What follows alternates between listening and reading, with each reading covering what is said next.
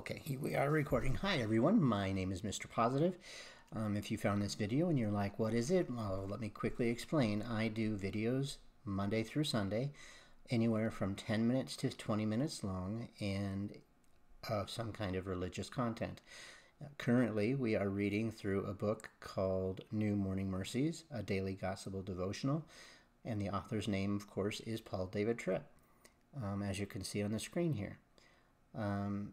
That's my passion, and that's what I like to do, and some of you enjoy it, and some of you give a comment or two, and that really pleases me. So if you're new to this channel and you're wondering what it is, and you want to give it a try, take a listen and see what you think.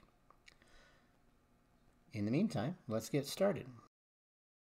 All right, everyone, we are going to read this passage today.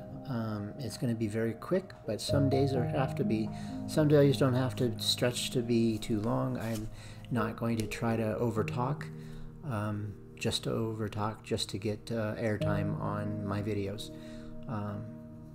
So yeah, this is going to be a real quick one, I think. Now, if it's naturally long, great. We'll see, won't we? According to this book, it is very short.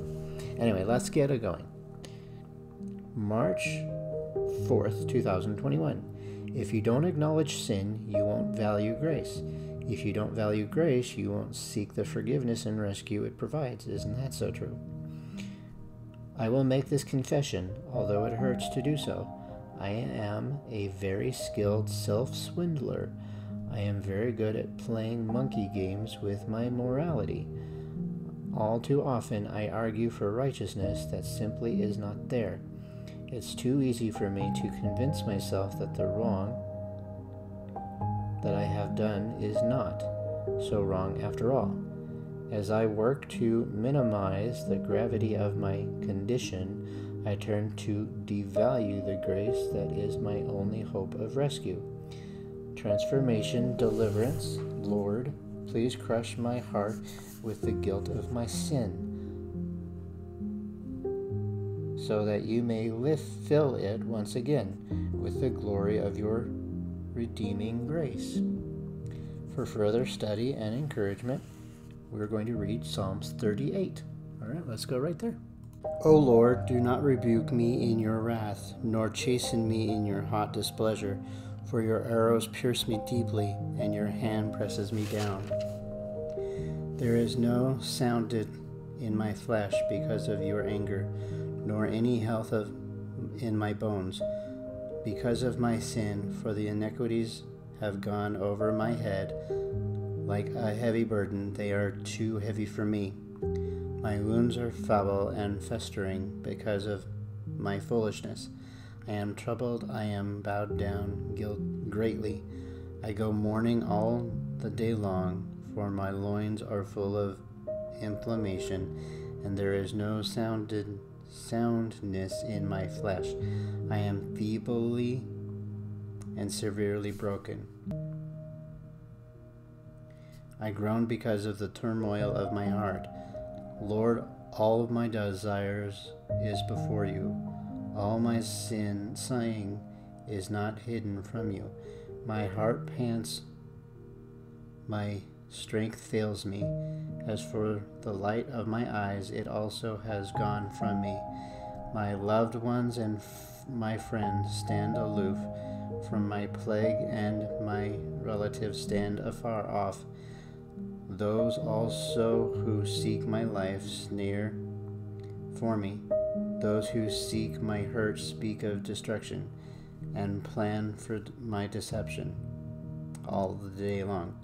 But I, like a deaf man, do not hear, and I am like a mute who does not open his mouth. Thus I am like a man who does not hear, and in those mouths is no response. For in you, O Lord, I hope you will hear, O Lord, my God.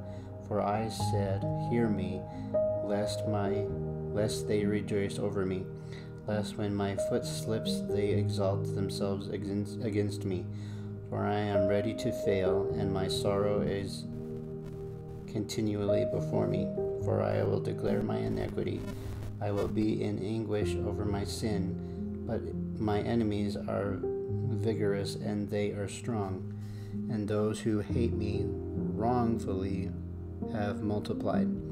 Those who have rendered evil for good, they are my adversaries, because I follow what is good. Do not forsake me, O Lord, O my God. Be not far from me. Make haste to help me, O Lord, my salvation. Alright, so let's read a little bit about what Psalms 18 says in the footnotes here.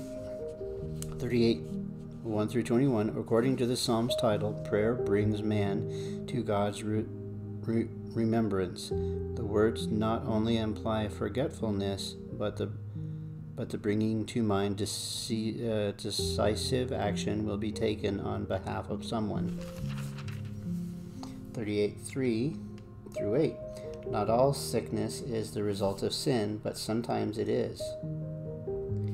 1 Corinthians 11:30. 38, 7. The exact nature of David's illness is unknown, but it is severe.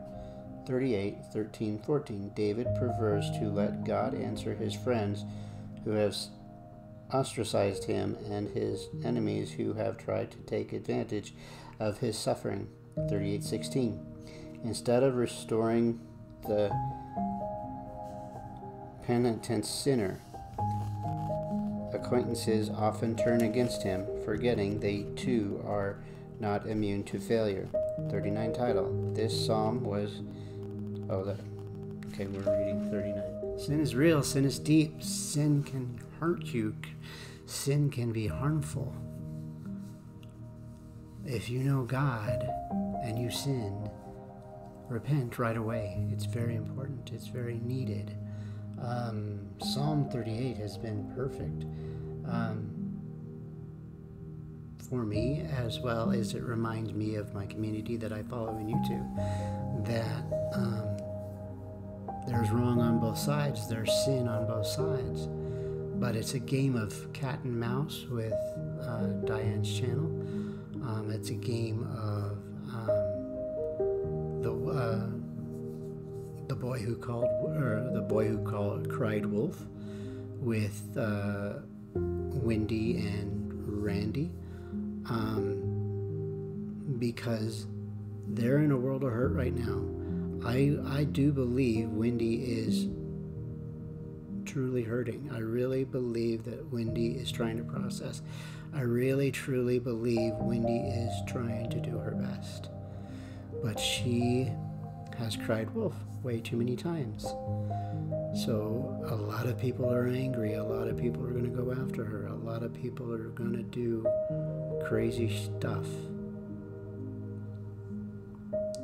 I pray for Wendy in this circumstance, that she will hang in there, hang strong, don't go overboard, and do what you need to do. But you did cry wolf way too many times. Defended the devil, that the devil's actions that were flowing in Diane's body. Diane's not the devil, but the devil was in her. The devil might still be in her, right? She might need an exorcism to be, semi-humorous. Randy, she might be getting there. She is slower, but she isn't there yet. She has a lot of anger. She has a lot of, well, if you're going to hold me to the fire, then you need to hold everyone else's past to the fire. That needs to stop, in my opinion. Randy really just needs to say, no, you're right. Hold me to the fire. So what about the rest? Dealing with the moment is what Randy needs to do. Instead of saying, hold others to the fire. We already have held everyone else to the fire. We don't need to bring up 60 years worth of crud, or, okay, let's be literal here. We don't need to bring up the last 3 years of everyone's nightmare. Right now, right here, we're dealing with what's going on in your life, Randy. I plead you to understand that. You've got to understand and truly believe that we are holding you to the fire, and you need to accept what's going on, and that's it. End of subject, end of sentence, end of statement. Instead of fighting back saying, well, others need to. Others did. Do you not get that? Do you not understand that? Do you not believe that? Others did get their feet held to the fire. Their transgressions are past. Just like you, some people are still going to love you. Just like others, people are going to love them. You have to believe that that is how it is. Your gripe is, well, people still believe in so-and-so. And that kills you, doesn't it? Well, think of it in your camp. People still believe in you, Randy. People still believe in you. We're not going to turn their heads. We're not going to change their minds. But the mass majority want you to get it. Mass majority wants you to understand what happened. Mass majority want to know why it took over a month for you to realize it. Instead of you coming back with, well, if you're going to hold me to the fire, then you need to hold so-and-so to the fire. When their fire holding feet were already done. So what if some still don't believe it? The matter of the fact is, their feet were held to the fire when it happened back then for them, whomever you might be speaking of. It's your turn to relax. It's your turn to breathe through. It's your turn to be strong, like Wendy had been strong. She held to the fire. She didn't necessarily lash out and say, well, others need to. And if she did, she didn't say it in the same breath. Right? You and I are not copacetic together. You and I are not friendly together. And that's okay. But I'm here sincerely trying to get you to understand the difference. Don't try to bring up everyone because their feet were already held to the fire. It's your turn. Answer what you can. Take a few weeks off of YouTube if it's really hurting your job, if it's really hurting your marriage. Truly do that. Because I'm telling you right now, it doesn't matter how short spurts you're getting to, people are still going to be angry. People are still going to come at you. It's going to happen when you have 1,000 people in your life, in your lives, that you present on YouTube. It's just naturally going to happen. You're not going to be able to breathe for a little while. But my suggestion is take it, answer questions like Wendy did, and breathe through it. That's my suggestion, guy. Or Bam. Sorry. If you are a new subscriber or a returning subscriber, thank you very much for checking out this video. If you've lasted this long and you have not hit the subscribe button, please do so right now. Consider doing such. If you have if you have not already liked this video, please consider liking the video. And if you haven't hit the notification bell, consider hitting the notification bell, because all three of those things help the channel out. All three of those things help me broaden my wings out there, so that way I can hit my goal of 1,000 subs. So that way the YouTube algorithm will just broadly cascade my channel out there. I'm still going to be doing this no matter how long it takes. I don't have any grand scheme ideas. I do know that I just want to reach more people. And I do know that hitting 1,000 subscribers and getting a community post or a community post tab on YouTube is important to me, and I want to be able to do such wonderful things. So thank you very much. I always end my videos by saying, I know that Jesus Christ died on the cross for my sins. And because I know he did that, it had to have been an overwhelming love that he did that for and with. And I want to be able to take some of that love and say that I can love each and every single one of you, regardless of your sins, regardless of your faith, regardless if you and I like each other or not. I'm still going to love you. There is a difference. You can like someone. You can love someone even if you don't like their actions, right? Not liking someone or having to say something about their sin or whatever, that's God's mess to deal with, not mine. I'm here to just love you. I don't have time or the struggle or the need to worry about your sin or your lack of like for me, right?